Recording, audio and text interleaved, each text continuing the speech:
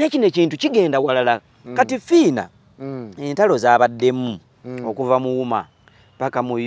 NCF mu UNCC UPRS URSB fiina abirabye era zina yineewunya olunaku lumu nagana ngamba fiina wange gwe mmanyi omulwanyi federation ina anagibaamu kubanga fiina ngolese bino bye babakozesa ebbali fiina alina omutima gwa art ne basalawo bakwata abantu babateeke mu buwambe ne mbuzibe kubanga bayina agenda ya kino ekintu ate njagala kubuulira kino ekintu bagenda kidrivinga paka we tugenda mu kalulu nga tewali kyakoleddwa olw'ensonga nti agenda ya kino ekintu kyonna baagala kwongera kapitalinga bayimbi kubanga bamanyi balina numbers babalemusa okubanga beetaane kyagulanyi so kati oluvannyuma lwa fiina okuyingirayo kye yali asuubira nti kigenda muyamba okusinga ku UMA n'akizuula nti ate eno damage n'okusinga eri gy'abadde omugezi oddayo n'osetinga gy'obadde n'otereza ewaka damage oba damage era laka dame ate dame ya damage ya damage keira bino ebibala biri useless biba tebinawe bigenda kuyambira bayimbi tebinawe bigenda bagasiza obanyi lwaki gavumenti ene ebirimu giremye kukolebwa nti abantu balondebwa mu bifo nga tebasaana kukola mirimu egyo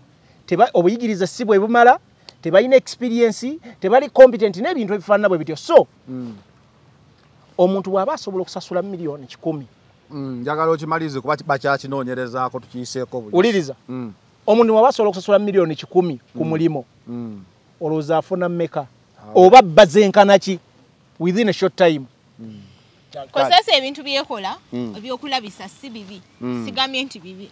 naye nze ndaba abantu bonna abazze batuula mu bukiiko bwa gavumenti bawunzika tebavunaaniddwa kitegeeza IGG atakola mulimu gwe IGG waba takola mulimu gwe naye avunaanibwe kubanga alayika yagira enguzi ate IGG muvunaana wa bwerere yakwasa amateeka njagala omaliriza ensonga kakati ensonga yange eri nti obuli bw'enguzi enguzi jjukira baba bagivunaana agiridde n'agiwadde mwenna mubeera mwekobanye mu corruption Uganda eno si yokka n'ensi endala entonotono mu Africa they are full of corruption abantu bali corrupted okuva mu ba bosses abalina amakampani emirimu egya bulijjo buli wamu ebitongole corruption eri buli wamu so omusajja wakijjayo n'agamba nti yasasula obukadde 10 okumuwa omulimu bantu bangi nga tebalina na qualifications abali mu offices ez'enjawulo ng'ekituufu kiri nti n'ebiwandiiko tebabirina tebali qualified kugikola but because baleeta ssente ne bayitawo ekyo tekigenda kutereeza ggwanga nga boga ensonga zino zikyanoonyerezebwako nga bulijjo era zijja nnoonyerezebwako era biwunzike ng'ebya bulijjo naye ffe ekyokwebuuza kye tulina abaana bano bafunye just food poison oba poison as direct poison because byanjawulo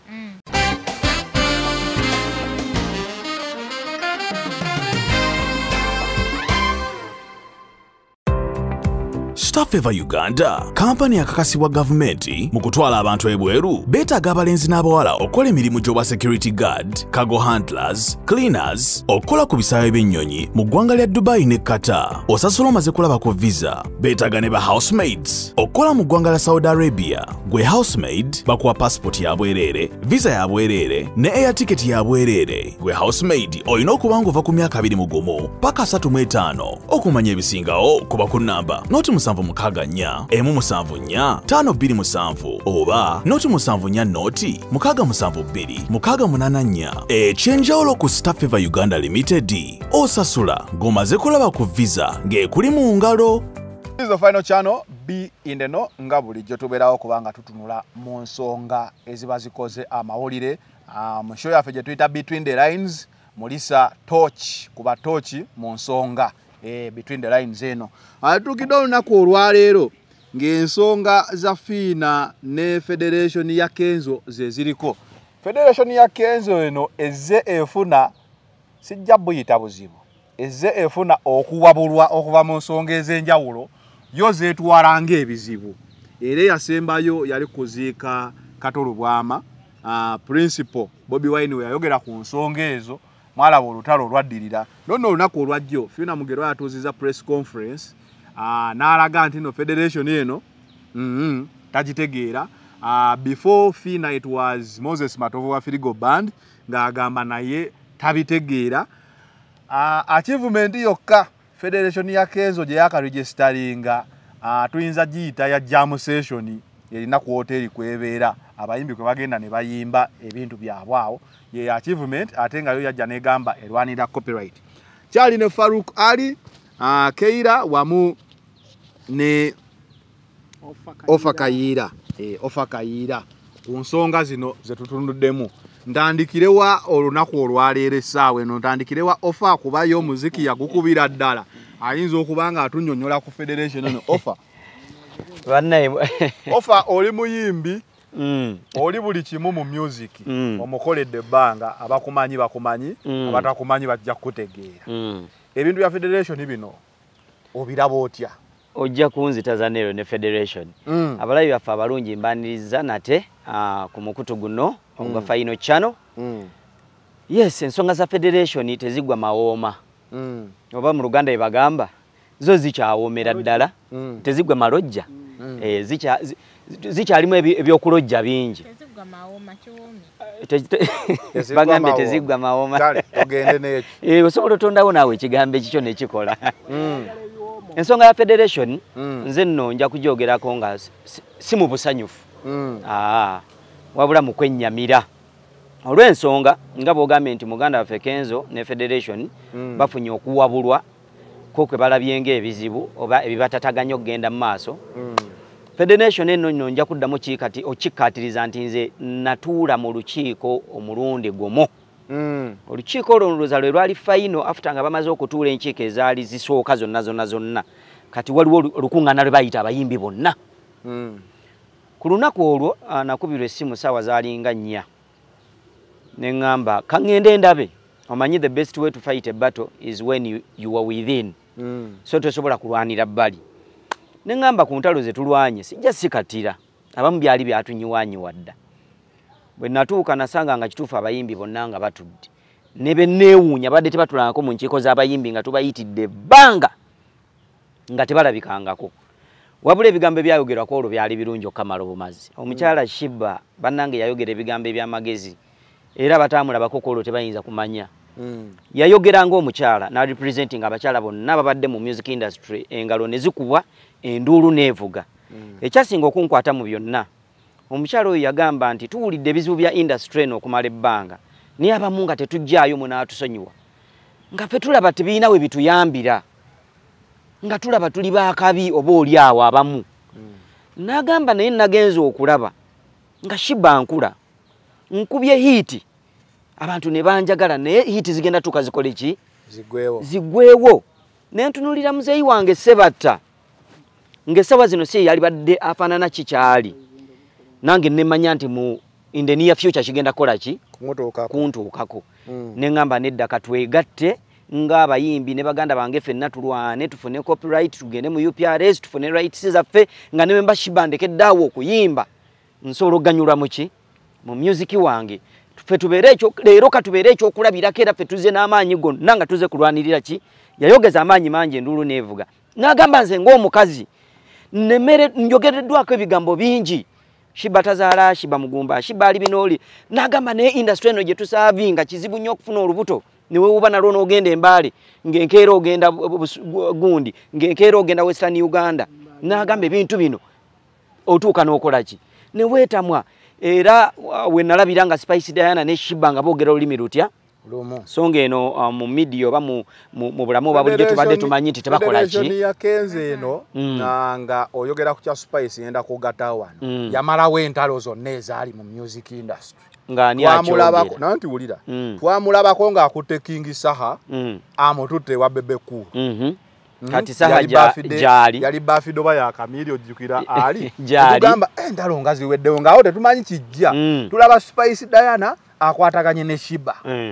Federation ezaalibwa yasooka kumalawo ntalo zaali mu banene ate yamalawo ntalo wabula yasooka kusiigako kazigo bwesiigako akazigo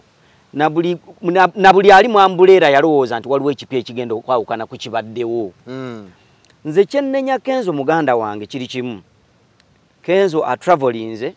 Kenzo akoze erinnya eritali lyangu abasinga obungi lye bayayaanira.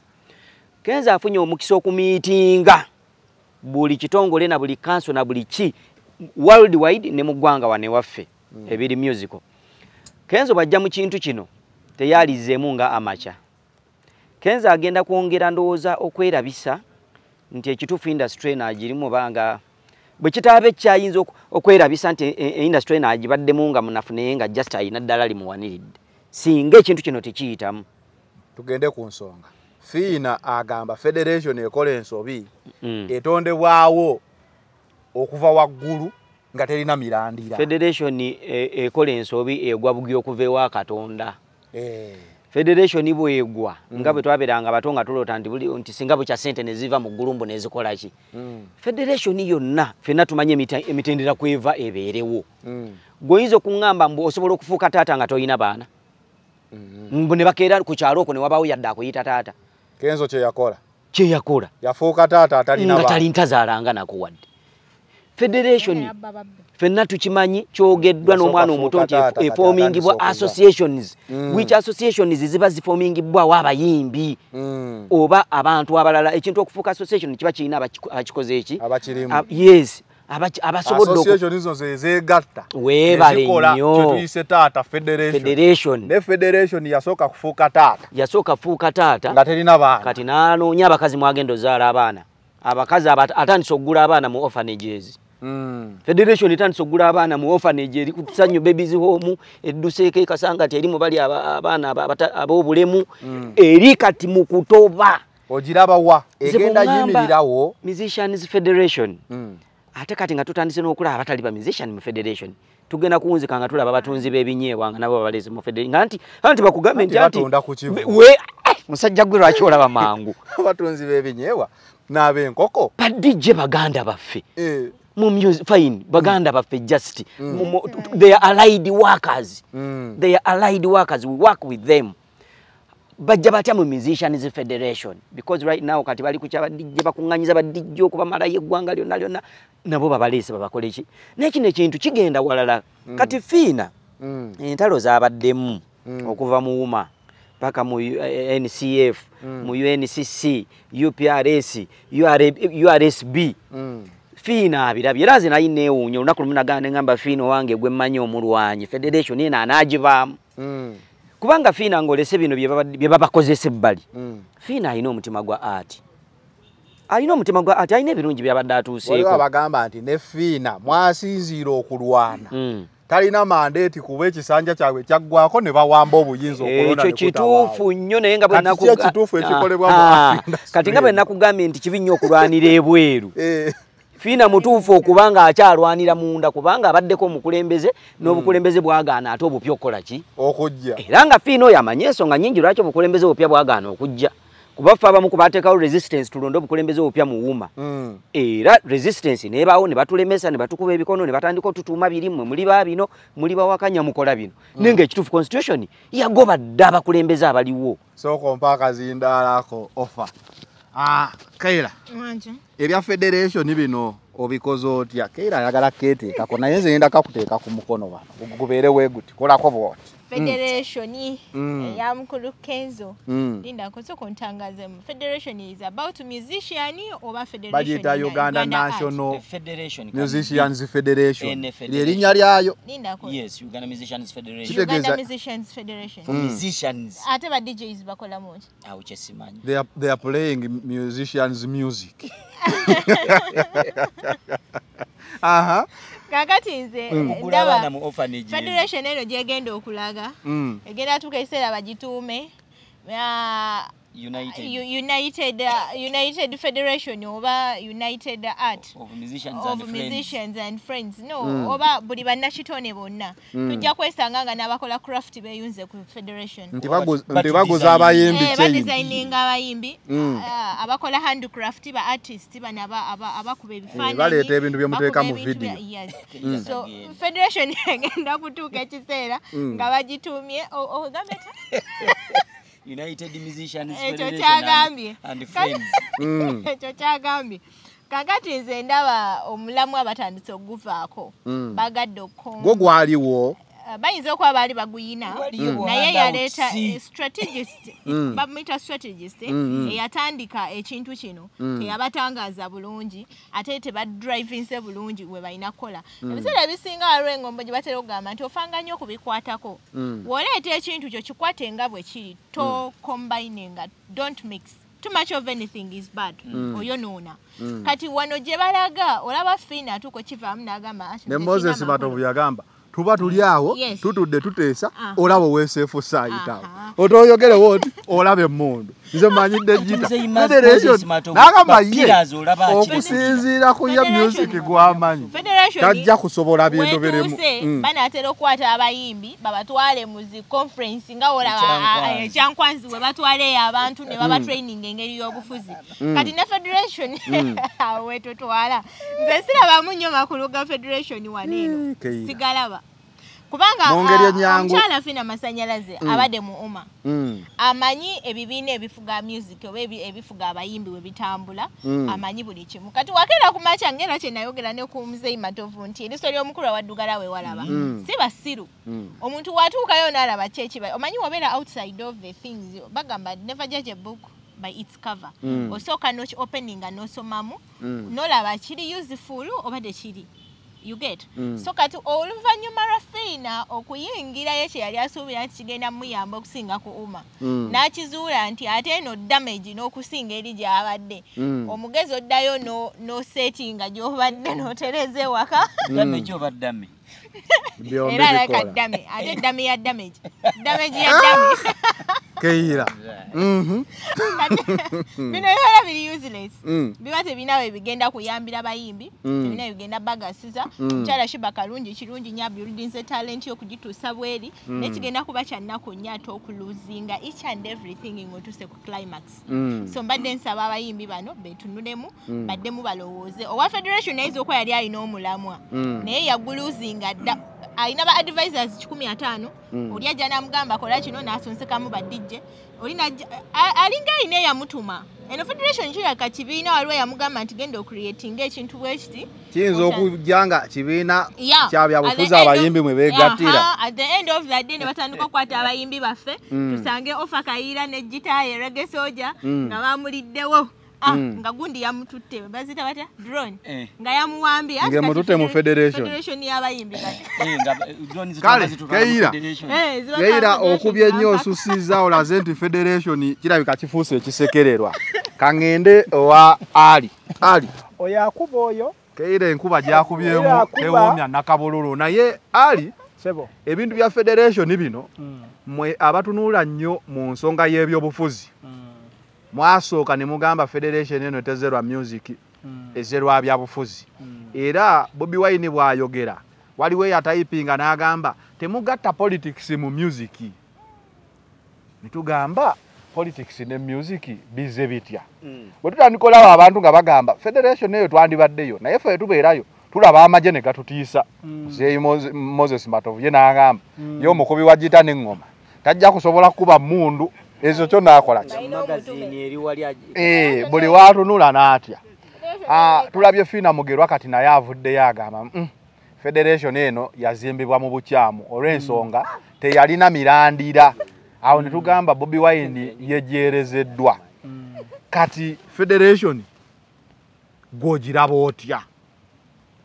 kakati ebintu byonna biddayo ekigendererwa ky'ensonga kye bayita core factor oba cause federation tekyali badde nno kibi era kubanga abantu bakuŋŋaana wamu nga balina eddoboozi eryawamu olumu bwe boogera ensonga abantu baziwuliriza oba yenna aba alina obuyinza asobola obbawuliriza njagala otunuulire abantu bonna bali federation bwe nasooka n'endaba abantu bonna nga bazze wamu nalaba kye bayita the cream of music industry mu Uganda ngezze wamu ekyali kitabangawo nno emyaka mingi emabega era bwe nakiraba nafuna essanyu ne ŋŋamba kirabika eddoboozi bano bannaffe osanga badde balinda ddoboozi eri abantu abayina music basobole okuactinga kuba ffe twali tumaze okukitegeera nti Dr. Hilderman yali asabye kye bayita amendment bill eya copyright era nga bamuwadde ne leave of parliament. Exactly. Era ffe twamanya nti ba stakeholders abasooka bali ba musicians balina consultinga. Era bwe bakuŋŋaana ntumanya nti art oba music industry agenda kufuna eddoboozi eryawamu. Bye baagala bakole amendment mu tteeka liri bagenda kuwaayo eddoboozi eryawa. Ffe mu kusooka twakisanyukira nga tubooza ekkubo lyekikutte lyettuufu. Naye oluvannyuma ennyo bwe twalagenda tukuba ttooki mu ekyo ekintu twagenda okulaba nti waliwo individual interests oba okweyagaliza okw'abantu kinnoomu. Bannaffe abaali baleese mu Suuza baali bamuleese okulwana entalo zaabwe ez'omunda ez'ebyobufuzi naye nga babiyisa mu art. Mu Suuza olw'okuba ali afunyeeko obutakkaanya emabegako ne Mwami Kyagulanyi ensi yonna bwejjukira obulungi nga buviira ddala simanti bannonye ku airport simanti ebirala bifaanana ng'ebyo. Obudde bwali bumaze okutuuka mu Suuza ajje yeesasuze. Mu Suuza okwesasuza kwe nga bamuleese mu art. Gavumenti gye yali amaze okutegeera nti ati mwe muli omuntu asinze obbazoganya gy'avudde. Ati akuŋŋaanya abantu abangi. Ati ow'abantu abalina numbers ate bo ze beetaaga. Numbers zitali ngule wabula ezijja ate okuwa bano se. Bali babasasulira kubalaba. So kitegeeza bali bamaze okutegeera nti bafutte ku kinyuzi. Era ky'ovola mu Suuza bwe yali yanoonya abantu abalina numbers abazikomandinga. Naye bannaffe bano bo balowooza nti munnaffe aleese ekintu kibadde bayaayaanira. Era bwe nalaba omukyala gwe bayita Sheebah. Sheebah oyo gw'olaba tabadde nnyo mu bintu ebyo. Sheebah basooka ne bamukozesa. Basooka ne bamuteekayo nga gw'olaba sacrifice. Sheebah n'ayogera ebigambo buli muyimbi bye yali yagadde okwogera. Oba buli kirumu omuyimbi Sheebah yakyogera. Era Sheebah kye baakola bannaffe bano omwami omu batera okuyita ba mafia mu system. Ne batandika toggula bannamuwulire bakube Sheebah. Oba ebigambo byenjogera obitegeera bulungi. Njogera waliwo confrontation wakati w'abamawulire ne Sheebah. Tewali confrontation. The media was bought intentionally okutanishinga erinnya lya Sheebah. Nkubuulira genda mu maaso. Sheebah baagula bannamawulire kubanga njagala kubula njagazo zeeyo akatambi. Sheebah talina kigambo kye yayogera nga si kituufu. Byonna bye yali ayogera bye byali biruma omuyimbi. Atandika n'atuuse waggulu ku top. Naye bannamawulire ne bakidivertinga. Sheebah si ye yali asema muli Katumba. Yamukola ki? Nandi mamuli Katumba ogambi bannamawulire. Emboozi gyenjukira okuva mu federation yali yamamuli Katumba kugamba ndi nno obulwadde bumulumye nga tebumutta wabula Sheebah agenda kumulamwa. Otuuse ku mulamwa. Bannamawulire bali mu kufokasinga ku kintu ekinene. Ne batandika okugjayo obuntu bukinnoomu. Ng'okutta mamuli Katumba. N'okutta mamuli Katumba. Katumba baali bamuseewa. Yabyogera. Tewali obwo buntu obuli mayina naye focus y'ensonga yali ki? Kakati Sheebah ne bamukuba naye eyali mukama we mu Suuza ng'ali bw'ati ng'asirise. Twasooka okulowooza nti mu Suuza afunye obukulembeze obutuufu era ali mu actinga nga president bw'abeera. Naye ensobi gye yasooka okukola mu Suuza kw'atakinga Kyagulanyi omu ku ba big stakeholders about art industry. Yamwatakinga ng'agamba nti gala bano balye. Post eyo njijjukira bolo. Okitegedde ekyokubiri. Tugamba bakuwa ssente. Principal yatugamba nyabo nsaba onsabe gundi ng'ogenda kwogera mu gundi yange. Era ensonga eno yagibaddemu. Nsaba onsabe nti nsaba kuwa gundi. Bw'onnyingira si buzibu njagala obe ku gundi njagala ogobere protocol. Kakati ensonga ezo Kenzo ne yeerabira nti yafuna obuyinza obwa president nti ne Mwami Kyagulanyi aba agwa mu doketi ye. Kitegeeza bw'aba president w'abayimbi ne Kyagulanyi abaagwa mu doketi ye kitegeeza ba president wa Kyagulanyi mu buyimbi naye ekyo yalema okukimanya nti afuuse mukuŋŋaanya wabula n'aleeta personal bias n'asigala ku musuuza otegedde n'aleeta personal bias gy'alina ku Kyagulanyi n'agireeta mu ati eyo bulanda gye yasooka okukola ne tumanya nti Kenzo tazze kutereeza ati wabula aleese bamusuubudde ekigambo ekinyagalo kino otinge bulungi bamusuubudde ajje atuukirize ebigendererwa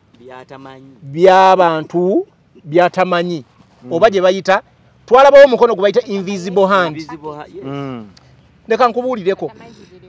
bwe baabayimbi baali babaleese nga bazze kukola kye bayita kutereza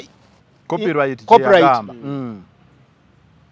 lwaki baalwana Kyagulanyi ate nga yali agenda okukola amendment yava mu kampu ya Kyagulanyi ekyokubiri amendment bazikolera eno ku ground gye batudde ku Sereni simanya biki jam session owulidde amendment era Hilderman bwe yafuna etteeka okumanya etteeka lino lyalina interest Anthony General n'amuyita kiryowa kiwanuka n'amugamba kino kyoleese tubadde tukikolako for a very long time tubadde tukusaba kituwe tukimalirize Hilderman yebuuza ku bakama be ne ba stakeholders ne mugamba waliwo financial implications n'ebirala ebyetaagibwa naye tojja kituusa abasajja bali kibawe fe tusigale babanja ekyo kyenkugamba it was way back mu 2020 si kyaleero 2020 Hilderman yakayingira parliament 2021 sorry ne bannagamba 2022 sorry 2021 nga twakayingira kubanga bimu ku byasooka sorry 2021 nga bakayingira so era gundi Hilderman kye kirabo kye yali agala okuwa bannayuganda mu Christmas yali eddako naye ne batuuka nga tebakigezeeko nga bakiwanvuya so ensonga zonna ziddayo eno gundi eragawa Federation ya Kenzo eragawa egenda kubeerawo era ekigendererwa kyayo ki kuba bapuleya boyinza okuyita nti ababadde ab'amaanyi batandise omogokako mpola tewali kintu kiyimirawo nga tekirina structures bwebanga baali baagala okuleeta Kenzo on board baali baagala ekintu kino kitereere baali badde bakwata wuma already yali emaze okukola structures kubanga structures tukkiriza nti bazifandinga mwami Sale ne banne n'ebibiina ebirala muri NCC simaya n'ebirala ebikulu abakulembeze ab'enjawulo bafandinga Sindi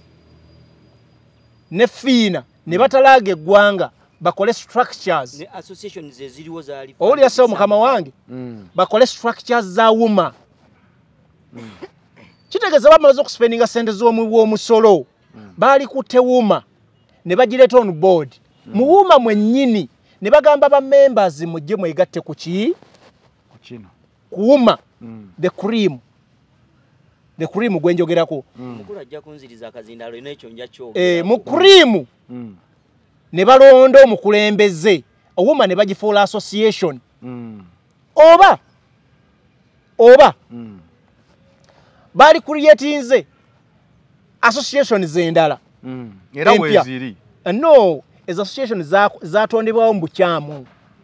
ezawuma UPRS bani bonna abo kuba be balina okwegatta ndowooza bakole federation uliriza ssebo ezimu kati leka nkubulire Kenzo bwe yali ayagala okukola federation yeno kye yakola bagendanga mu bakulembera ebigundi regions kubanga gundi wuma aliyekoledwa mu regions bwe banoonya abakulembeze ba regions bano ne bagamba babegatteko kubanga abakulembeze regions zino zazikoza ziforming associations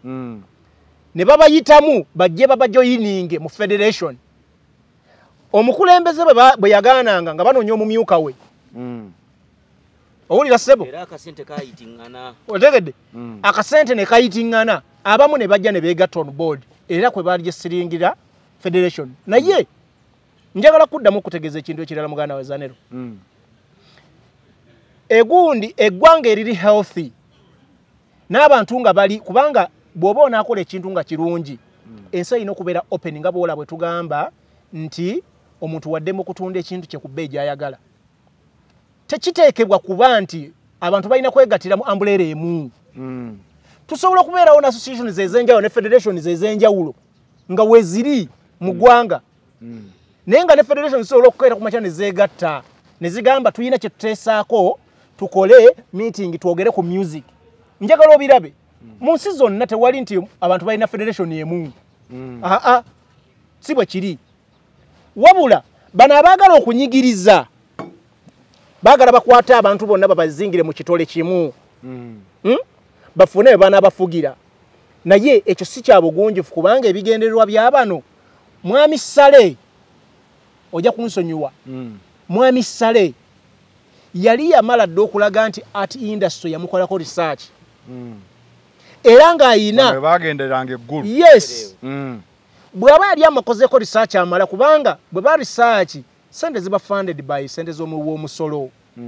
Obudde bwe baamala nga bagaba bakola research ku music ne art. Ne bagaba ne certificates. Ne bagaba ebintu byonna. Owulira? Njagala omalirize ku nsonga eyo ngireno tugifundike. Ebintu ebimu saagala njagala byogerako bwenti. Ofa njamuwa omukisa abyogereko mu ngeri endala. Bwe babanga bagamba bakola research amala.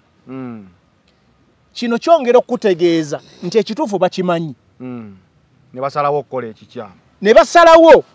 bakwata abantu babateeke mu buwambe ne mbuzibe kubanga bayina agenda ya kino ekintu ate njagala kubuulira kino ekintu bagenda kidrivinga paka we tugenda mu kalulu nga tewali kyakoleddwa olw'ensonga nti agenda ya kino ekintu kyonna baagala kwongera kapitalinga bayimbi kubanga bamanyi balina numbers babalemesa okubanga beetaane Kyagulanyi kubanga bamanyi nti bano abayimbi okuba balina numbers bajja ku associatinga ne Kyagulanyi ne gundi neki n'abalonzi kati baagala bakapitalinga bamanyi nti babayina era be babasalirawo. Kankuweka kantu kamumalirize ofa omwaka zindaalo. Abayimbi bano bonna bola abasinga bola mu federation. Munne babadde ebbanga ddene nnyo nga bali funded by government. Kituufu. Otegedde? Era nga ssente bazirya. Era abamu nga beebuzaabuza ne mu kamera tebalabika. Ne mu federation mwennyini abamu ebifaananyi balabikako omulundi gumu guli ogwasooka. Ab'amaanyi benkugambe the cream. Balabikako olw'ensonga bali balina okukola accountability ya ssente ze babakola ki. Omukulu ababuuza tubadde tubafandinga mu kino ekintu kyaffe kituleese lwaki temukola ki. Temuliiwo. Oli takulimba nti Kenzo ye yabakuŋŋaanya bano bonna. Amaanyi tagalina. Abamu BET award winner. Nkubuulira ebigambo bino. Abamu yali direct call. Mwino kuŋŋaana wano muguse ekintu kyaffe. Join that young man. Otegedde join Kenzo. Kubanga Kenzo abayimbi nga bw'obamanyi beezalawa. Kenzo kituufu w'amaanyi ku kategori gyaliko naye ate era waliwo abamuzalawa nga baali tebasobola kujja wano. So olw'okuba baali funded for a very long time sente bazifunanga bamu bakola dda n'amafamu abala balina ebintu bingi bye bafuna mu biseera bya COVID. Ne wali akafaananyi ako kaaliko kaashi tugamba buli yagendanga ku federation oba buli lunaku gyalinga emitwalo 5. Eno gavumenti tekuwa ssente nga talina weegenda zifunira. Eno gavumenti maliriza ku nsonga tegaba ssente nga talina weegenda zifunira. So buli muntu agabana ku ssente za Mwami Museveni ne banne time egenda kutuuka nga you have to pay a price for that money. Federation ya Kenzo tugiraba egenda kubeerawo oba tegenda kuba. Anti nkugambye egenda ebigendererwa bya kino ekintu. Gwe kimanyi Dr. T yali yawanisa federation? Nkimanyi. Nagiwulira. Nga bagimanyi? Nga bulijjo gyeri ng'era mu makuba amatuufu. Nga makuba amatuufu. Bwe baba ali baagala federation kyogamba Dr. T tali worth kubanga ng'akulembera federation. Ali worth kuba ne music era bamutandika ababasa. Kati bwaba ali worth. Bali badde bayita abantu bano ne bagamba bajje bajoininge. Other than oba creating another. Bali gambye federation yene ebeewo nene ekole ki? Ebeewo. Nene ebeewo. Lwaki bakwata abantu bonna baagala batika mu kisero kimu? Kitegeeza waliwo agenda gye nkugambyeko nti bana abantu babakwata babanyweze time ejja kuva bamugambe nedda ssebo oyagala genda kuyimbira Semujunganda wa opposition enda kubanga zichemanyi wano waliwo n'endagaano ezasayiningibwa those people the individuals abaze balya ssente za Mwai Museveni nga bali mu art ojja kubalaba kakati bano bannaffe abamu nga bwa Mwami Sebatta era namulabye neggula omukulu they are just used bambi kubanga batuuse ku level gye bagamba nti omuntu asuuse ku njego takyalina kiddako anoonya just ssente za surviving ontegede era oli bwavayo n'akuba ekifaananyi n'agamba ndowooza Mwami Sebatta mumulaba naye yatwegasseeko Sebatta musajja wattu omusuubira kukola ki so bino ebintu byabwewussa kusiriwaza bannayuganda n'okulowoozesa abantu nti waliwo agenda entuufu egenda mu maaso ey'okutereeza industry njagala kubuli ekintu ekisembayo okumanya gundi ya Kenzo eno ne bw'anaalimba abantu nti erina gy'eraga gundi ebaddewo copyright omanye kikola copyright kinnyonnyole bagita enforcement ne baba nakola amendment ne bagenda mu parliament ababaka bonna ne bagamba diyite government nga tevuddeeyo kugamba nti ekuwadde enforcement ogenda ocollecting sente ez'abayimbi tekijja kubaawo kubanga saawa zino kubadde abadde omuntu ogu UPRS abayimbi bayombi abadde emitwalo 2-3 oluvannyuma lw'emyaka lwaki collective society eri emu bwe mba omuyimbi leero nsobola okugamba nsobola okuwa example ya telecom companies fe telecom company wano yatuyamba bannansi okufunako akalembekereza k'ebintu ebyo bamuyita Warid endala saagala zoogerako telecom companies kuba si kyabuvunanyizibwa naye Warid yatuyambako zina telecom companies okubanga zitubbye ekimala service fee yajjanga mulokozi n'atuyamba nti omuntu afuna ne toko time ateekako 10 n'afuna eddakiika tugeze 3 Warid ye yali katonda waffe ow'oku nsi mu bintu bya telecom era bwe yajja bafuba nnyo okulaba nga bamugula ave mu katale kakati ekyo njagadde kuwako example era zino companies bwe zizze zigira competitioning eri waggulu ne batandika n'okugamba nti osobola okusindika ssente kuva ku network endala ng'osindika ku ndala nga ssente zizinga ze zimu naye ekyo kivudde ku competition kati lwaki oŋŋamba ku makya n'oŋŋamba nti collection company erina kuba emu UPRS oteekeewo nnyingi omuyimbi yeesalirwa n'amukolektinga nze Faruku nkeere ŋŋambe nti nze njagala company ABC ebeesoloza ssente zange kuba gye neesiga lwaki owa omuntu omu gundi license esoloza ssente kitegeeza njagala kubulira wano wetwolekedde monopole wano wetwolekedde eno Uganda is a free economy state bwe ba free economy kitegeeza buli muntu muwa omukisa okunoonya ssente mu ngeri ye wano wetwolekedde ngomaliriza Faru wetwolekedde kino kye tulimu waliwo abantu bangi abadde bakifunamu ate nga banene mu gavumenti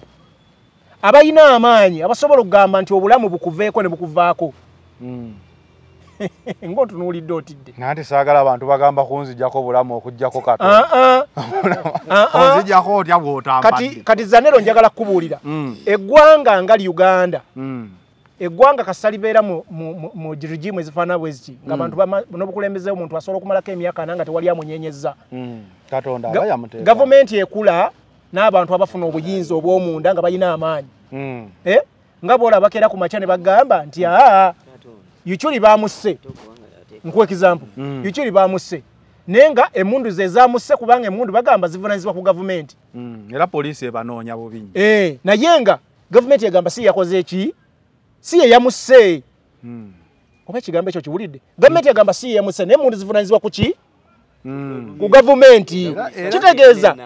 kitegeeza waliwo abantu abalina obuyinza mu gavumenti abasobola okukeera ku makya ne bagamba obulamu bukole ki bugende ne bugenda kakati sindako nga sinakakuwa sagalira ddala bulamu bugenda mbadde njagala kugamba awo nja kuba dikiteeta kati bano abasajja omuntu yenna alwanira copyright okubanga ekolebwa nga bw'erina okukola alina okumanya nti agenda alina omutango gwalina okugabana kubanga waliwo abantu abakomandinga ababadde bafuna ssente mu art industry eno nga batadde mu yadde ebibiri be bannannyini ebyo ebifo byonna byolabye mwagala bisasule ssente be bannannyini bifo ebyo be bannannyini hotels ze mwagala be bannannyini TV stations be bannannyini radio stations be bannannyini bifo ebyo byonna byolaba tewali muntu akeera ku makya n'ogamba nti ye nannyini radio ye nannyini TV ng'ogamba si w'amaanyi so bano bannaffe boolekedde olusozi gambalagadde kubanga corporate ebaddewo naye enforcement ani agiwa ye gavumenti era gavumenti batekkiriza kubanga ne bali betwogerako mu system mwe bali onneeragiriza n'ebyokwogera offer binjo maliriza mwagala ssebo ebintu birabika bikunyumidde nanyini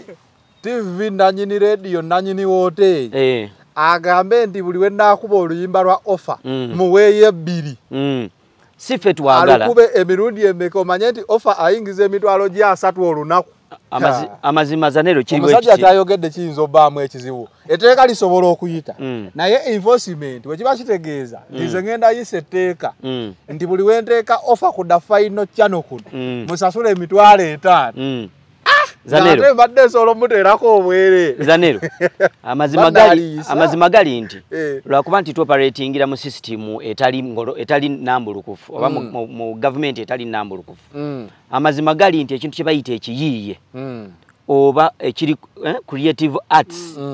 ekintu kyonna ekiyiiye kiba ne copyright era weeri naawe kennyini okimanyi nti oli copyright kimanyi era wonkwate mu mawanga agaakulaakulana bwebali obimanyi kukoko banga nga tompadde lukusa tompadde sente zijaleka katonda yantonda bwati bwemba kulabikidde bulungi exactly gwe lwaki oyagala nze eyakeera n'enjiya oluyimba lwange nenduteekawo ensi n'erwagala n'erugula gwobe ng'otwala lwa bwereere kakati muganda nga alina kyasembyeko kyennyini kye mba ntandikirako nga tukyakayanira mbusimanyi copyright mbusimanyi ni federation egenda kola copyright egenda kola ku copyright ki one copyright gye boogerako bagimanyi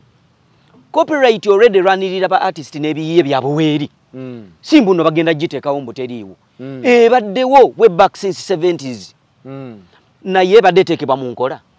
teteekebwa mu nkola olwaleero kibali mu kubuzaabuza ne copyright era twagala ffe tulwanirire copyright simanyi biki no it's just amendments nongoosereza mu kibaddewo ate nga nazo ku kyonnyonnyola oba kyannyonnyodde faro kukiraga byonna newe munaabikola webale nnyo anti kyenkugamba omuntu oyo abafandinga okubikola teyeetadde mu willingness to enforce sinafanding wabula ateekeddwa okukituukiriza yani ye law enforcement oyo akwasisa amateeka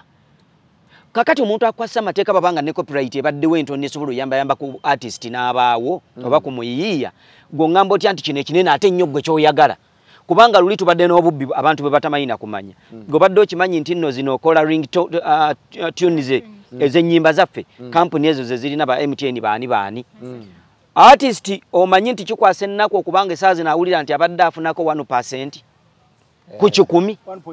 1.8 I mean yes era obviously not even 2% but 1.8 nga weebuuze 9 mu 8 mu 2 ziraga waani government ne telecom company olwaleero mbongamba nti no UPRS gwe Kenzo gyoli mukulanira nti kakati federation ntwagatwala abantu mu UPRS kituufu ababaddemu mutaddewo question nti naye ababaddemu UPRS badde basasula etya era ebayambye etya ekisooka nina ekintu kyenayogerako si gwe gusoose nti nze ekisinga okunewunyisa ku bintu bya Uganda nga tulizoninga ng'abantu era nze munansonyiwa nakyawa nnyo amasuuti sitera kugambala okuggyako nga mukolo gasigalira ku mikolo si suuti abantu abambala amasuuti abo abantu abambala amasuuti twakula tubatya nnyo era nga baatuteeka mu bwongo nti abalina amasuuti be bategeevu suuti lwakuba tebakyakwata zi briefcase amasuuti ago galeeta bubbi na kubuzaabuza ntegera y'abantu ofa maliriza bwe nti olwaleero abantu be baali kyenjagala okusesa nti bwe nagenda mu lukuŋŋaana lwa federation olwo nga sinnamanya kiriyo nga ngenze mmanyi ekiriyo abantu abaali batudde ku ttebbe ezo mu maaso abali respected betuwa ebitiibwa mu masuuti abanyirira bonna nalimba manyi bulungi natunulanga bwe nti neŋŋamba ono ye yali mu kino ne bamuzza kati ate mu kino nenseka the same people rotating kiringo lwalero omuntu bwana complaininga ku pano ya feno kati zanero nagamba balabi nti abalabi baffe kuluno kyendese kika ofa kayira nadderi ono nadda woli gwe nodda wano oli nadda wembadde ubu kyusizaaki bye nalaba ku pano eri nga babadde mu UNCC ate be bagenze mu UPRS abadde mu UPRS ate ne bajja eno kati omubbi omukulu ye ne bagamba nti yafuluma eggwanga ate yafuna emirimu mu kitongole ekiralo oba musimanyi luddawa nenga tewali bibuuzo ku nsonga ezo ezo ensonga federation ero egenda zigonjoola eti offer nange sima ekirala kupana eyo kwennyini waliwo omukyala nga wa union bamuyita Anita Seruwaji ayimirira okwogera ku nsonga za union bamulemesa okwogera naye nga maye kimulemesa yateeka ku mmeeza we ekigambo bubbi wa ssente zaali ziweereddwako ebitongole ebimu kati bw'ayogera ku kintu ekyo Sheebah yagamba mumuleka ayogere agambye ekiwaliwo ne ssente zabbibwa wano naye nga ababbi bennyini batudde nabo oluta awo olukiiko we lwakoma tewali yaluganya wadde okugenda mu maaso ku Sheebah Sheebah ne Sindi omu wa federation omulala wa association bonna bategese show ku Kololo airstrip enako z'omwezi zezimu ku ground yemu Abafani basalewo kati simanyi kakati kati atawo nja kwogera nga olunaku lwe lumu Kololo airstrip anti kati omu yalangirira date ye Kololo nene mu Uganda tewali kisabo kitasoboka kye kisooka naye kati nzawo awonja kwogerera ku side ate kati awonja kudda mu art kati awonja ko mawonjogerere mu art mu art tulabye nnyondo za kye bayita stunts oba stunts mu Luganda tuyinza kiyita ki obubadi ndowooza bannayuganda babatambuliza nnyo ku bubadi babafani baffe tubadde ndoza tubamanyiziza nnyo ebintu by'obubadi tulabye akabadi obubadi nga bujja bukola way back kuvira ddala ku Chameleon Bobi Wine Good Life baani emboozi ezo ne tujja nga tulaba nti zijja zibakolera nze kino sagala nnyo kimalirako budde bayinza okuba nga nabo it is a stunt ate bannayuganda ndowooza banyumirwa nnyo ebintu bya bato nze nja kusaba obusabe babanga bwekiri nga bakitegese abantu bagende babawagire kale Keira ekya bato ekyo federation gwengo omuwagizi association versus federation Sindi versus Sheebah same venue kati omukyala wa association ne wa federation zonna ziri founded by one bava mu nnyumba emu bava je tugamba nti be balina obuyinza kati ngaffe bafaani tubadde tumanyiziza abayimbi mbw ate tugenda ne tuwagira abayimbi abava ne waffe mu baghetto gladiators kati ate ne tuwagira n'abayimbi abavaawa kubanga kyekyamazima kiri nti musically buli omu amanyi okuyimba bonna balina waaka balina art naye wekiba kyabafaani okuwagira be basalawo buli omu asalewo waalaga tokirinaako buzibu fete tukiinaako buzibu naddala nze buli faani wawulira kubanga bonna bakyala bayimbi balungi buli omu alina abawagizi be omu wa dancehall omulala ayimba ki afro ate n'ekirala bava mu nnyumba emu tebabiteeka mu politics bagambe mbw ate ono ye muyimbi w'abantu ate ono bonna bavudde mu nnyumba emu bagala kweweeyinga maanyi buli omu ayagala kulaba maanyi ge mu bantu gakola ki kati abantu bagende babalaga amaanyi kale ensonga eyo erabika simanyi oba ekola nnyo amakulu oba tekola Faruku ensonga eyo erimu amakulu oba terina makulu kyensuubira buli muntu asaba okubukinga mu kifo bannanyini kifo ne basalawo ani gwe bawadde anaasooka n'anaddako nabadde ndabako kagundi ako naye nawulidde Sindi oba yafunye omukisa ogusooka babombi babadde bataddeyo okusaba Sindi ndowooza bamuwadde olunaku olwo naye bano ne baba bategese mu venues ez'enjawulo ku lunaku lwe lumu suubira buli omu alina abawagizi be naye musicale ekitone bannayuganda bakimanyi bonna waje kiri who is talented more than the other bibadde bibaawo twajja tulabakokko nze njagala kubeera open nze omanyi nze Zanero omanyi bulungi njagala kubeera nnyo open anti bimwagala ebyo byonoonese bannayuganda bakimanyi bulungi twakirabakokko emabegako era ng'embeera zino zibaawo era omu n'atyano n'akasengejja n'adduka emisinde omulala sho n'agitegeka n'agikuba indooza yali lugogo bwe mba seerabidde Sindi yagikuba nnyo abantu ne bakkiriza nti Sindi was the king herself nakuze nabadde asiriseewo music taliiwo nnyo naye she's a legend legend yeetaaga kubaawo na music okuba show kuba tubalabyeko ba Juliana ba Jose Chameleone n'abalala nsuubira nti Sindi agwamu eyo category.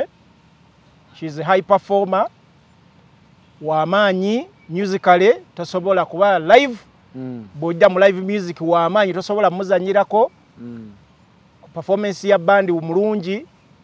nsuubira asobola okufuna abantu naye ne Sheebah naye inaba fans because of late mu bakazi music abadde amulina ataddewo nnyo simanya bubinika simana ebirala alina bafaani be naye basobola okugenda ne bamuwagira so nze nsubira competition mu music ebeera healthy kirungi for competition kasaba nga tewali atyobodde munne kubanga ekizibu kiva mu kutyoboola kuba tukirabyeko wano bato yali badde nungi wakati wali ne palaso nerwa kuba omwo munnaffe yatyoboola era okutyoboola ne kuvaamu obuzibu naye watali kutyoboola tuzazirabako bato Chris Evans yategekako kone kamiliyoni olunaku lumu Chris Evans yategekako atyoboola atera okukaaba buli bw'otyoboola bannayuganda balowooza manyi wano waliwo kibayirisa public sympathy public sympathy ekola kinene nnyo mu music era ne wali emabega Sindi ng'oggyeko musical nti mulungi yafuna public sympathy ojjukira bulungi amawulire agaaliwo agokutyoboola kw'ennyumba baamutyoboola ennyumba bikyawo era abo ne bagamba Sheebah tojja tumanyiira ne bagamba katugende tukuzimbira ennyumba so musically competition eba nnungi naye njagala abantu basigaze empisa nti bw'oba ogize ekintu ate muno tomutyoboola wabula twogeze music nga basajja bazira awo wenjini yungirawo ddala ku nsonga eno tetusobola kuva wano leero wadde obudde bugenze nga tetujogeddeeko Farouk waliwo essomero Nakanyonyi secondary school wabaddewo egguliro olunaku lwajjo nti abaana kiteeberezebwa Ntote Nakanyonyi oba mbadde mmanyi tutemu omusajja ono ye alidde ssente z'abantu okuzimalawo naye yalidde owa UNBS Kosasi yatudde katugende kale tusookere eyo Kosasi yatudde mu Uganda corruption tubadde tukyogerako ng'era tukivumirira ne president yakumba okuva ku State Square paka Kololo awo wonna ng'alwanyisa corruption buli we yayita mu kukumba corruption yagenda amukuba ina wamulaba wamulumba amukube biko nalaba batadde ndowooza naye bulijjo tuwira corruption mu byettaka mu byaki naye nga tetufunangayo muzira kisa ayogera mazima mu ggwanga mu lukiiko olukulu olw'eggwanga parliament n'agamba ye yakwata obukadde bwe 10 bweddu cash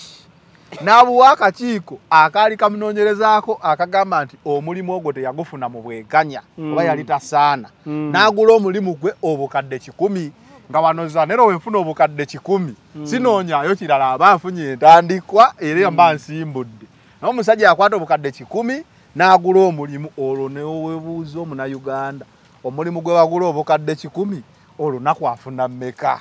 awo we tuli toseka nze ne bobumba wano sho eggwe nyinza ogimala nga sibagambye ogenda ofuuka todde Sheebah ewedde kakati kyannaku naye tebyewuunyisa kubanga bye bino biri mu ggwanga Uganda wabula eky'omukisa oguliwo nti buli wabaawo embeera saawa zino tulina omukisa ogw'amaanyi nti amawulire gatambula ebintu bingi byakolebwanga edda naye nga tetubimanya nga biri mu nzikiza tulina omukisa nti ebibiina by'opposition omusajja gwe bayita ono wennakawa Senyonyi Joel Senyonyi twongera omwebaza nti akoze omulimo era omulimu gwakoze Mukozese gusikiriza n'obukiiko obulala obwa parliament okwongera okukola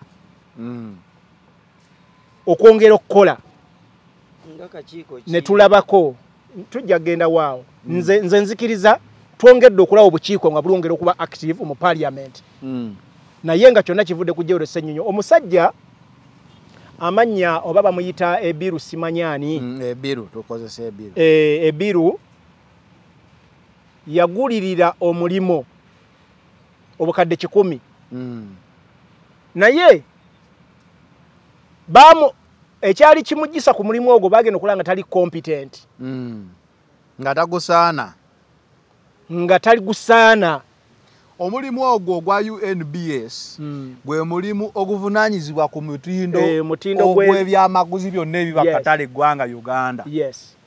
Buto biki oyinza ogamba byamaguzi ki mipiira gya mmotoka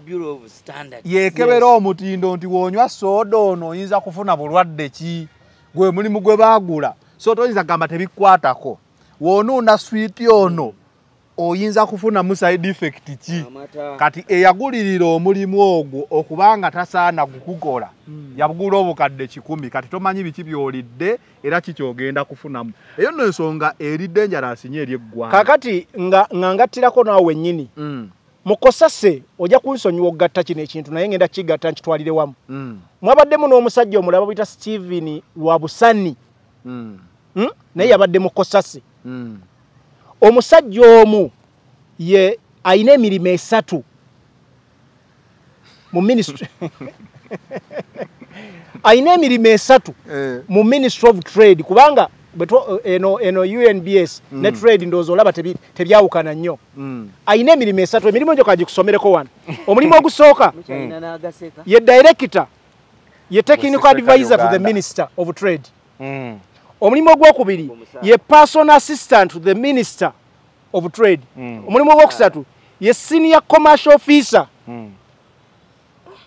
owa Minister of Trade ng'omwezi wegugwako emisaala egyo gyonna 3 government egiteeka ku account sebo byenkugamba byebyo naye omanyi abaana baffe bameka abasomye wano nga banoonya just okubeerako ewantu wonna ne bano abantu benkugamba abamu tebali even na competent kiri kye tuba twogerako wano ku Ebiru omulimu gwe yagulirira so awo government eno n'abali mu buyinza batuusizza nti era government ye yazodde ye yateekawo Mukozese si ye yateekawo anti wuliriza yateekawo checks and balances basenga teyateekawo wabula disadvantage yokka gye ndaba mu bintu bya Mukozese teri bintu byali bibadde mu Mukozese ne bimachuwalinga nti omuntu asibiddwa otegedde twabiraba katuntu fena ne tugamba leero katuntu waakutte tubirabye kuba ennyonyi nze okujjako byogerako wa they never really mature into cases anti ebintu biri bwe biti abantu bonna baholdinga posts ezo waggulu ze twogerako baba bayina abapointinze oba gye bavudde kakati ebiseera ebisinga baddayo who appointed this person era yabamuyinako obuyinza gwe muganiriza nero sigwa appointinga bano abantu kuba bano abantu singa munnansi eri akira ku makya n'agamba bwe tutunuulira abaana baffe qualifications amaanyi ge balina gundi oyo agenda akola omulimu ogwo yabasingako naye oli akeera ku makya ani akumanyi mwana waani bamutula kitwabalaba n'abalala bafaanana bwe batyo oli akeera ku makya omwana wange yakola kitata we yakola kino n'amuwa omulimu tekiriiwo obanyi lwaki gavumenti eno emirimu giremye ekkolebwa nti abantu balondebwa mu bifo nga tebasaana kukola mirimu egyo obuyigiriza si bwe bumala tebalina experience tebali competent n'ebintu ebifaanana bwe bityo so omuntu bw'aba asobola okusasula miliyoni 10 njagala okimalize kuba bakyakinoonyerezaako tukiyiseeko buli uliriza omuntu bw'aba asobola okusasula miliyoni 10 ku mulimo olowooza afuna mmeka oba bazenkana ki within a short time kitegeeza ssente z'omusolo zikyagenda nnyingi nnyo mu corruption n'ebintu eby'ekisiru naye era byonna bivunaanyizibwa ku fountain of honor kubanga ye dimansita mu ggwanga ye bino ebifo bano abantu mwe bali yapointinga baministers ne baleeta abantu baabwe yapointinga baani ne baleeta abantu baabwe so bwe tunaafuna obukulembeze nga bulina abantu abalondebwa ku mirimu on merit eggwanga lino lijja kutereera naye bwe kinaaba tekinavaawo bino ebisigadde simanya twogera simanya ku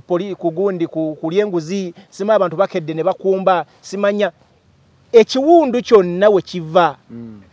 kiina we kiva ensonga zonna waliwo kowa point eviira ddala waggulu ku bukulembeze obwa waggulu kwa baavu awakazindala kange oba okavuddeko Keira wasiimye omukono ogwo gulabika gulina kubeerako essaawa ndowooza tyobola nteekako akazindaalo Keira obukadde 10 bw'ogulirira mulimu nze bumpe nkuwa omulimu gwange obukadde 10 kisinzira ali agula mulimu kikaaki mulimu gwa kukebera mutindo gwa byamaguzi mu ggwanga ekyokubiri yalina qualifications zaagwo gwali ku high competition nti abaali balina abagukompitingako gukola baali bangi ye ne bamugamba asasule sente agufune kakati ebintu by'okulya enguzi oba ebintu by'okufeedinga abantu biri buli wamu naye nga gavumenti nsuubira ye yakiteekawo oba yekikoze eki yekifandinze nnyo okukyexposinga everywhere ne gavumenti ejja kugamba esinziira mu parliament neteekawo checks and balances ng'akakiiko ka kosasi kuba tekandibaddewo nga gavumenti teyagala fe okuzuula ebyo kosasi obukiiko bubaddengawo ebbanga lyonna nzijukira edda nali nkyali muto waliwo omwami omu gwe bavunaanako emisango gy'okubba ssente z'abalwadde ba siriimu I was still in young kyewuunyisa nti nalina mu primary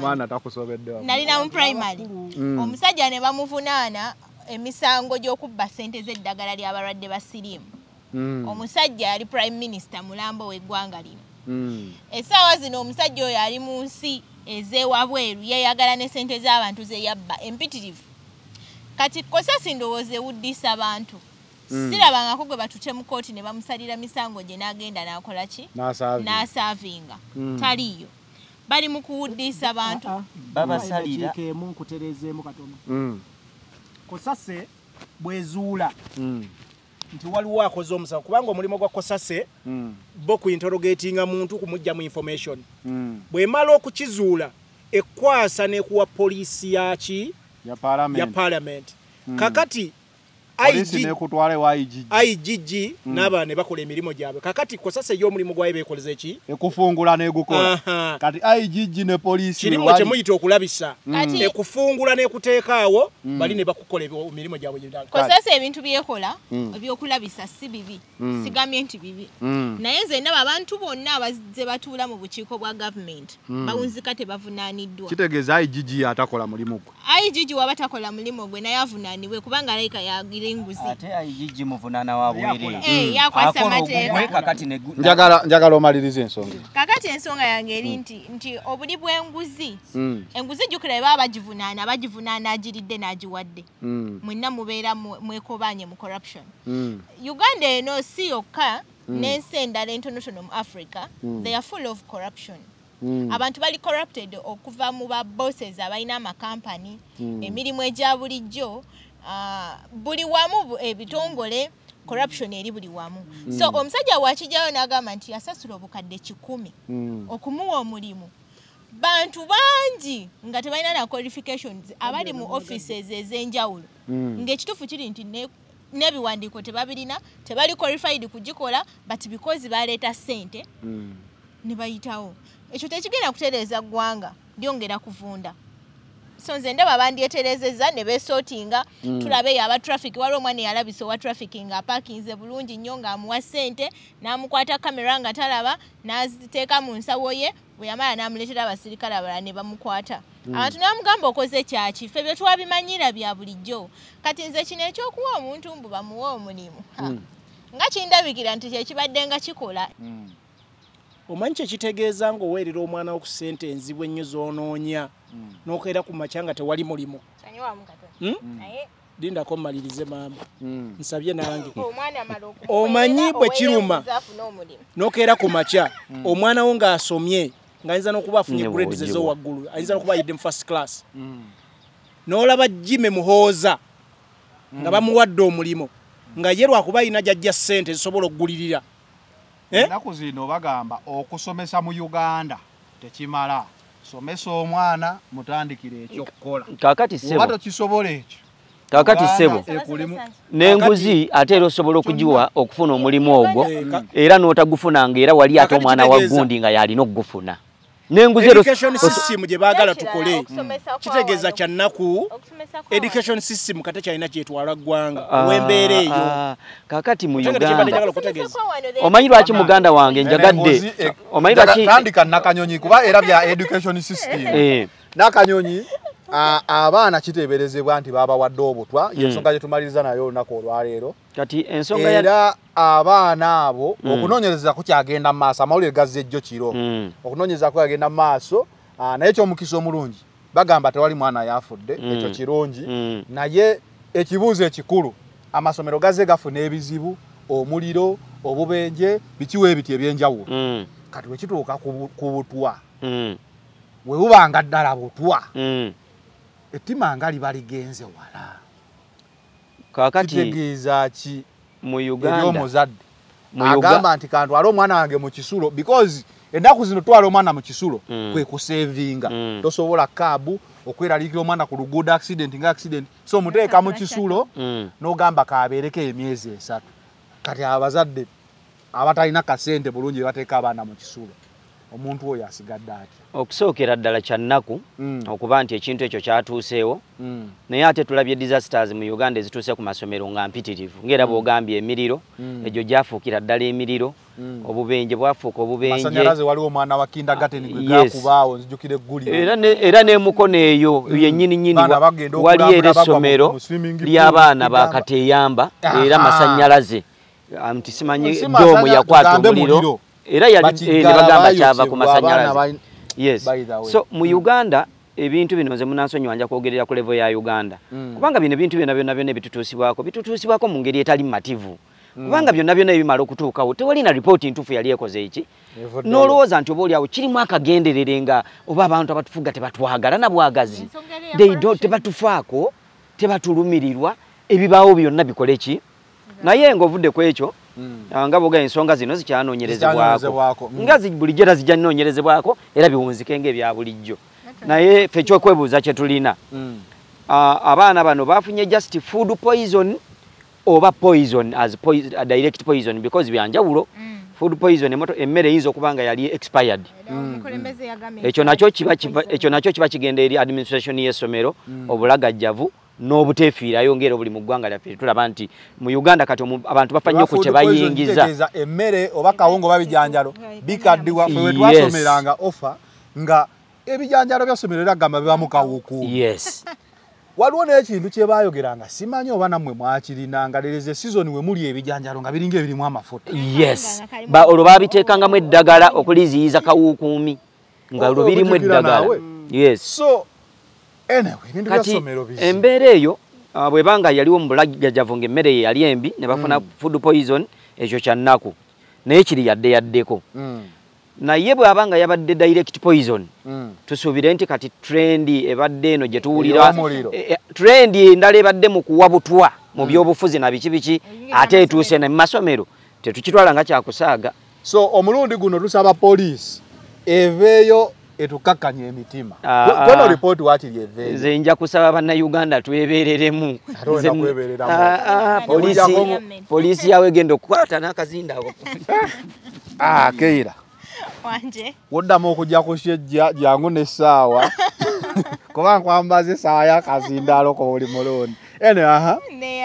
Neyanzenge.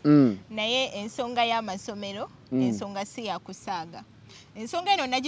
nagirabyemu obulagajjavu bwa mirundi 3. Obulagajjavu obwasookedde ddala bwabadde ku ssomero.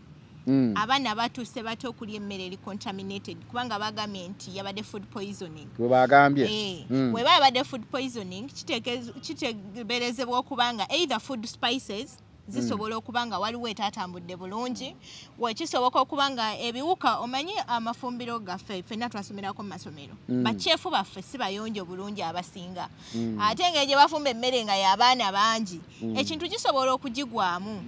kati si nsekere nalabako amawulire omunya gino bagiyita batya gino eminya egibeera mu nnyumba gwagwa mu nva z'omukozi ng'afumba ewaka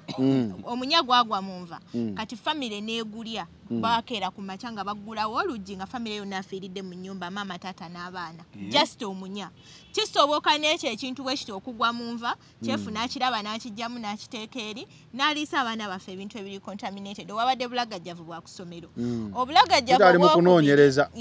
obulagajjavu obwokubiriza we nabulabidde wano ambulances okujja okukima abaana nga babatwala mu malwaliro babadde so reckless kubanga singa obutwa obwo bwabadde nga kiri serious nga butwa bwabadde busobola okutta essomero ddamba ne balimalawo abaana babadde bagudde eri olaba beenyoola ono bamuggyako kanula we bagimusikamu ate bateeka mu mulala kwegamba kyalaze obunafu bw'eggwanga mu kujjanjaba awo wabadde beetaaga immediate help nga ambulance ziringa 30 mu school compound nga batwala abaana kubajjanjaba ekirala Uganda erina ennyonyi ezirina mugaso nnyingi abantu era batambulira nga balagawa helicopter ziba zisobola okujja nga ya ddagala oba ya Red Cross ne bagiteekamu eddagala helicopter nga ya ddagala lyokka ne bannansi ne bajja mu nearby hospital bayambe essomero abo baana baggwanga essomero ekintu ekikwata ku ssomero kiruma buli omu kubanga buli muzadde yenna olwotwala omwana ku ssomero abantu bangi batadde abaana boarding sections banji era tukamu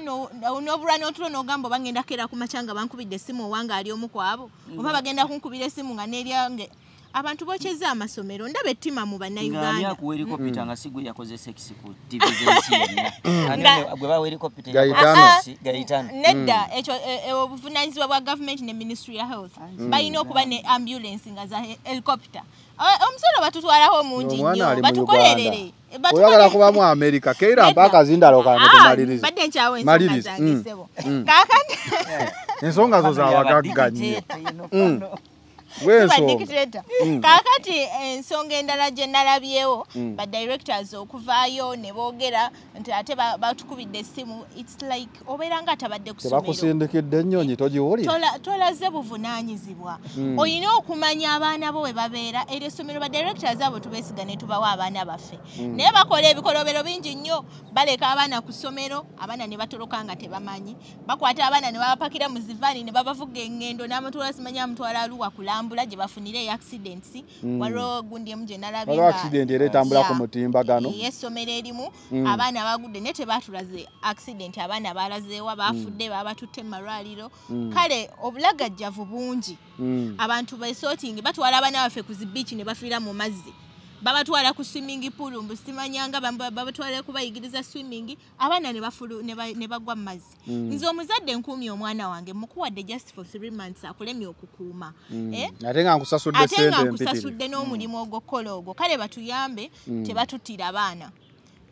buli kintu kyonna kyonna ekibeerawo bamanye nti abaana abo yeggwanga ery'enkya nawulirako wano essomero eryajja edda keera obudde bunkutte essomero ne likwata omuliro ne bajja emirambo gy'abaana ku butanda obwo bwali bulagajjavu obw'ekika ekyawaggulu abantu balekerawo okulagajjalira mu bintu by'abaana abato nga babitwala ng'ebyokusaaga kubanga buli wotrigalinga omuntu omukulu asobola okuguma naye wootandika ku mwana oba tomanyi kyotinkuula kale abaana babakwate bulungi Faruk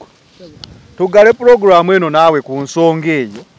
nga bwe nagambye nti bikyalimu okunoonyereza poison food poisoning biki masomero embeera y'amasomero abaana bagwa mu bidiba nga balambula abaana bafuna obubenje obuli oba butya amasomero gaaka kwegamba edda nga omuntu watwala omwana ku ssomero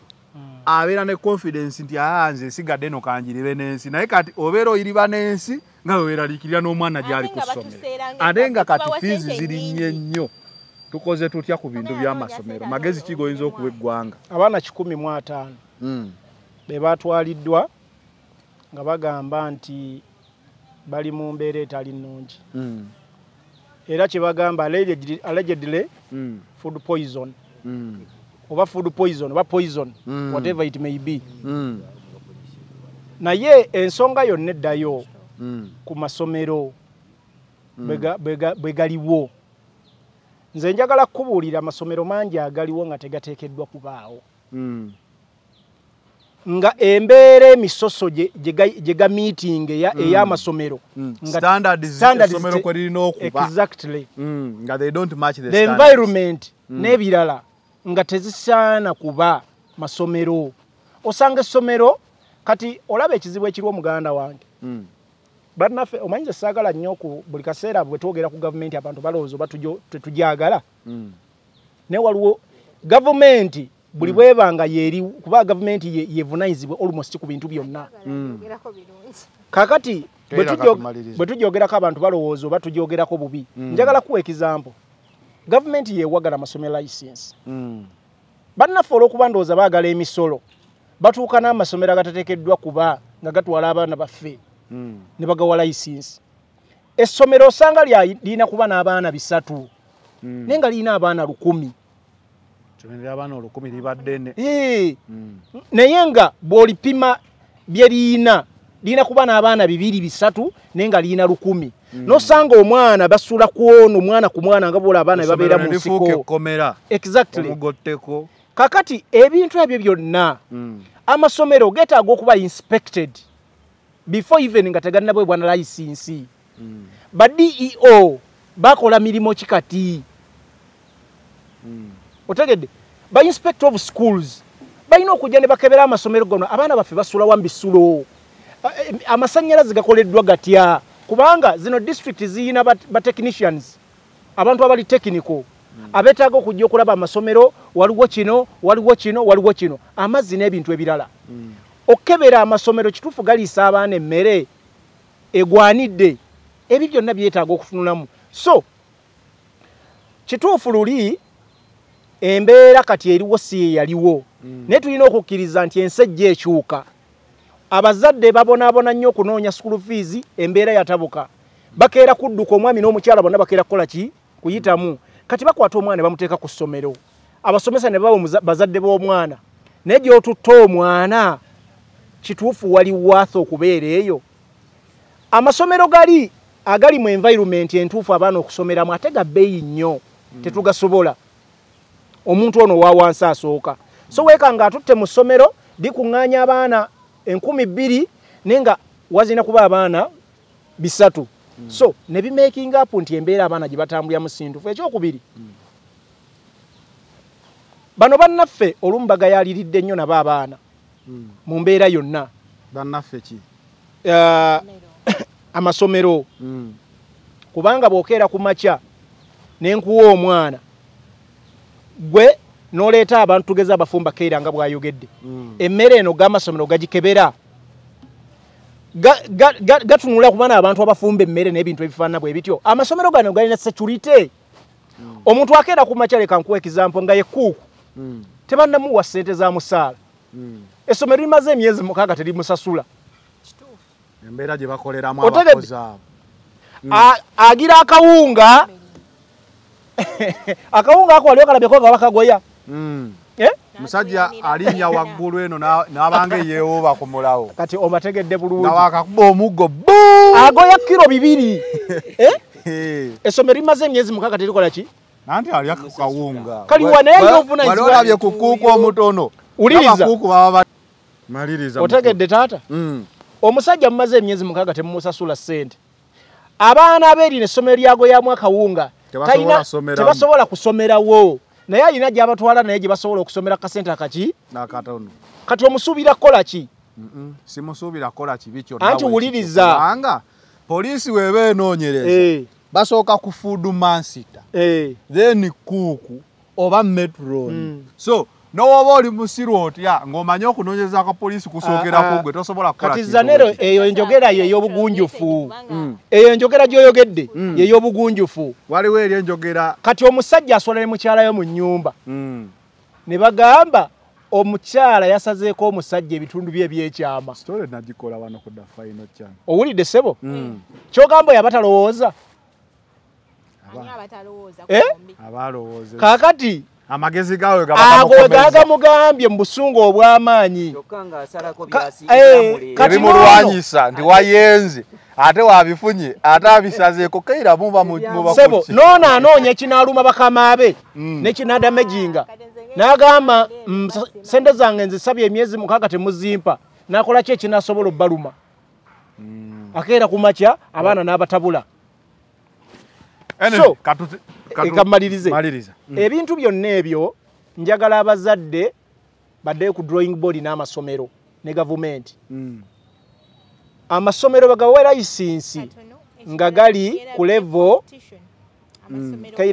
kaira nagaibwe manje ogero ndeka ne maliriza ogisaba kale gisabe keira saba point of sigenda gisaba moveko kakati government njagala eyongera okutunuulira amasomero gano bebawa license bali worth okusomesa abaana baffe era namba ze balina kubanga amasomero butamugongerako abaana we bali environment bajyamu naye n'ekirala kyenjagala okutegeeza muganda wange kyenjagala okusembyayo nakyo nti ebimu n'ebintu bibaamu ensonga lwaki bikoleddwa leka nkuwa example omukyalo omu ku prince we Bungereza bwe yajja okukyalira essomero erimu eryabakateeyamba abaana baffe ba muzibe bayokyebwa owulira paka leero ripooti tevangayo owulidde ssebo amasomero mangi gwokyezebwa ripooti tezikola ki tezivangayo so gavumenti tetutuwoozesa nti olumu waliwo ababa ne interest y'ebintu ebikolebwa so tubagamba ripooti ziveeyo buli nsonga kubanga bannayuganda babakubamu ebituli Yesibe kale information agumye nagiwa ku ssomero nedda ngambe simple information ku ssomero eryayo kiwanga bagenda okulirambula tuyinza okugamba nti waliwo competition naye ekyo oli akikola ateekewo okulabisa nti no waliwo ababa competing be babagaliza at times babikola olwa targets entonotono nti bali abaali bazze bali babasuubiramu funds oba bali babasuubiramu obuyambi kati okwokya essomero kireetera another image ogamba nti katubawe ssente muzimbe essomero eddala oba katuba funding ennyo bambi mwakoze loose ey'amaanyi ba business holders abali mu Uganda mulekera okola business zammwe mu bulamu bw'abaana baffe kale kuda final channel ko badde sho bagiyita between the lines tochi mu nsonga etandise olunaku olwaleero mugenda kubanga mugifuna buli lwa mukaaga nga ebeerawo kuda final channel ndine Faruku Ali munamasaka nga bulijjo ina kyangamba Faruku Ali nga munamasaka bulijjo waliwo abantu abanoonya muganda wange nja kunsonyiwa akanamba kange njagala kwongera kabasomera enamba eri 0759 nyamwenda 18 bwogikubako oba onfunye ne ku WhatsApp kweri mwebale nnyo tuwagira tujja kubeerawo nga tubaweereza Keira wanje naawe olina abakunoonya nze Keira KF just ntumirako kubatulaba mwenna bafaanyi liking game subscribing game mwebale kutambuza abanoonye Dubai bani era okiyisizaawo bannange Ugandans in UAE, Saudi Arabia, Middle East United abali mu diaspora mwenna abali South Africa. I have fans in South Africa by the way banjagala nnyo. You look like one of them. Batumidde ko Ugandans in South Africa abali mu UK, USA mwenna abagoberera emikutu gino kubanga mwe abasinga okugiwachinga then Ugandans here in Uganda bajja kweyongera olw'omukaaga olujja Keira kuba togenda kulekeraawo ofa amanya n'eddoboozi ofa Kayiira bannange ndi musanyufu nnyo okuba nti olwaleero mbadde ku da final channel ate nga kimanyi nti si lwe lusembye nga twogera ku nsonga ezikwata ku ggwanga lyaffe mwebali nnyo okutulaba ate nga saidi eri onoonya reggae soldier ennyimba gye ziri nkyayimbira nno ddala ate nze nninga atandika obutandisi era albamu yafuluma omwezi oguwedde mu Gwokutaano Son of Africa osobola ogenda ku reggae soldier nosifuna album eyo Son of Africa nyimba 18 kweziri side erimba ku music wamba ndi ku nsonga ezikwata ku ggwanga kale kuda final channel ya ensonga final channel twabagamba tugenda yimusa omutindo ndowooza kati tutandise muli tubasaba okutwadvisinga butya bwe tukwata ensonga eno ekikulu ekisinga between the lines etambule kuba tochi mu nsonga nga nawo oteekawo comment yaawo okusinzirawo wobirabye. It is the final channel. Be in the know. We out.